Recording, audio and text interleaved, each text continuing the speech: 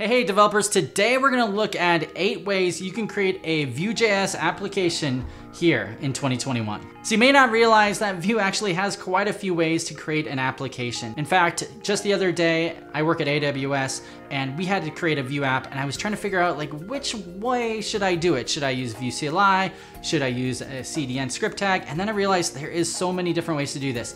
So I thought this would be a great video for people who want to create a Vue app but aren't quite sure what they should use and want to know the pros and cons of each way. Oh yeah, and one other thing, there is a huge Nuxt conference going on. It's the largest Nuxt conference. By the way, that is an amazing framework, meta framework you can use with Vue.js. It's 15th and 16th of September, 2021, and it's 100% free. It's online. One thing you may want to understand about it is that Evan Yu will do a live frequently asked questions Q&A. He's gonna be answering questions on Vue.js, and also Sebastian Chopin and many others are doing a live QA, and they're basically the creators of Nuxt.js, on what you can expect from Nuxt, and also talk a lot about Nuxt 3, which will be the new Vue.js 3 version of Nuxt. So make sure you check it out. I'll put a link in the description, so check out Nuxt Nation. And also, for those of you who are super fans, make sure you watch all the way through the video because I'm gonna be giving away 2 free copies, Mastering Nuxt course, but I'll tell you a specific way you need to do something to actually get entered in here. So make sure you watch all the way through and you can win a copy of Mastering Nuxt.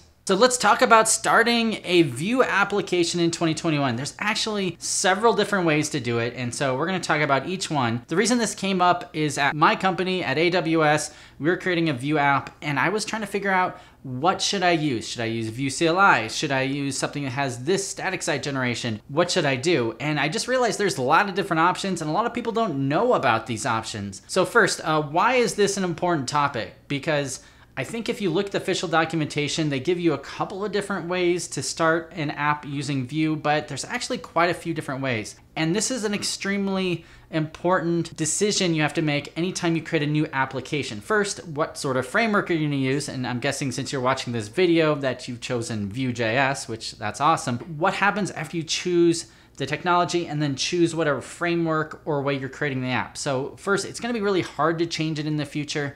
So if you decide to use a framework or a meta framework, like I like to call them, which I'll explain what that term is a little bit later, it's gonna be really difficult to change that in the future. The ecosystem is constantly changing, so something that was good 3 years ago may not be the best choice today.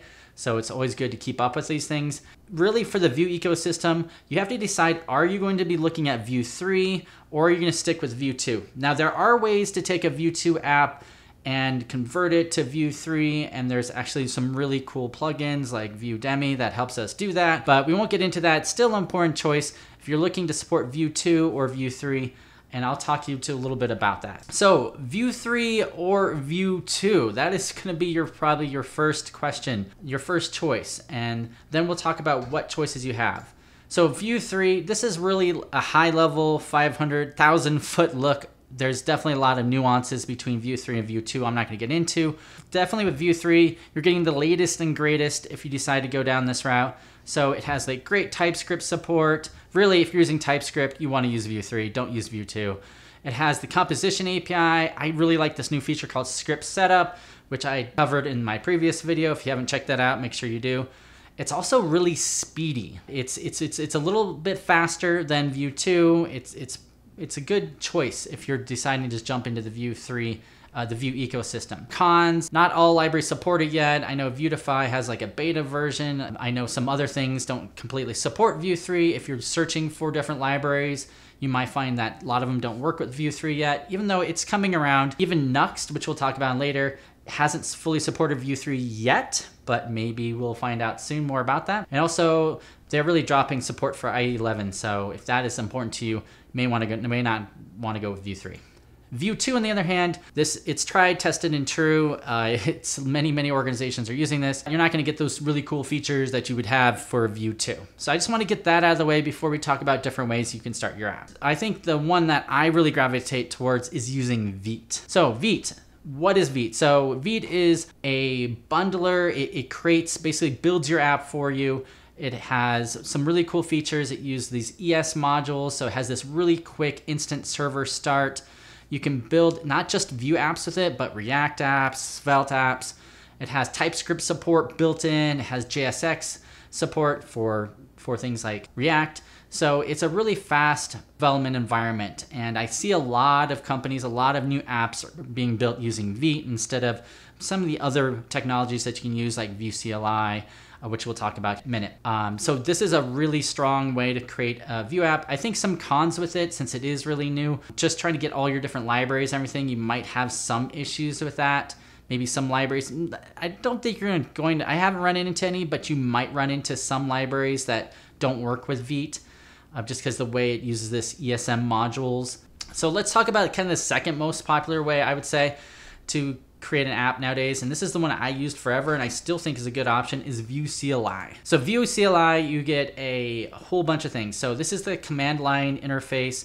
It creates a scaffolding, so it creates the whole app, sort of like Vite does, but it has more options. So when you go through, it's going to ask you a few more questions. You use Webpack, you can add ESLint, you can add PostCSS, has Babel, it asks you a lot of questions. You can use Vue 2 or Vue 3, which by the way, the Vite, you're stuck with Vue 3. With Vue CLI, you could still use Vue 2 or Vue 3. It even has a GUI, which is really awesome when you're just starting out. If you don't want to jump into the command line, you can kind of use this drag and drop interface to create your app, well, at least to build the scaffolding for it, and you can look at how big the bundle size is. I think this is a solid choice still here in 2021. I know there's been talk about kind of replacing Vue CLI with Vite, or in other words, having Vue CLI build instead of using Webpack, use Vite underneath the hood. I don't know where that's going from, but I still think this is not a bad choice, and a lot of companies that started using Vue from the beginning used Vue CLI. And you can't forget that Vue is called the progressive framework, so you can incrementally add it into your website. And one way to do that is you don't even need to use these big tools like Vite or Vue CLI, which kind of scaffold these apps for you and kind of make it really easy to build your apps. But you could just create something like use a script tag in an existing app. You can use NPM, and you can even roll your own if you wanted to. You can use your own, like build your own Webpack setup, build your own, I don't know if people use Gulp anymore, use Gulp, whatever you want to do, use scripts, and then build your own Vue app with it, and you can get some of those features. I forgot to mention, like single file components are kind of built into something like Vite or Vue CLI. That's where you have a single file, you have one component that has your script tag, has your CSS, and your template all in one file. And those has to be compiled down in certain ways, and that's kind of built in if you're using those other tools. But if you're using something like a CDN, you might run into more issues. So you can progressively add it to your app. It's flexible for rolling your own, but this is really, I would say, more if you're building any sort of app that's more than just a few trivial things, or if you're trying to add it to an existing app, this is probably not the right way you want to go. You want to stick with something more tried and true, instead of just a script tag. Although we'll talk about one exception to that, which is a new project that Evan, you announced just a month or two ago, which is pretty cool. There's also, I can't forget, Vuepress and Vitepress.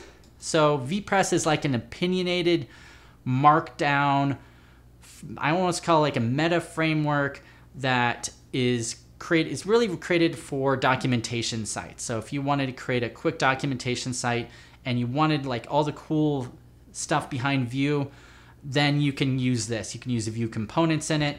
Now there's two kind of flavors of this. There's Vuepress, which was kind of the older Vue 2 way of doing this, that you can use it to create static generated documentation. Some people in the React world, I guess in the React equivalent would be like Docusaurus. And you can still use it for that. You can still use it for like a Vue 2 site, but Vitepress is like the newer one that uses Vue 3, not Vue 2.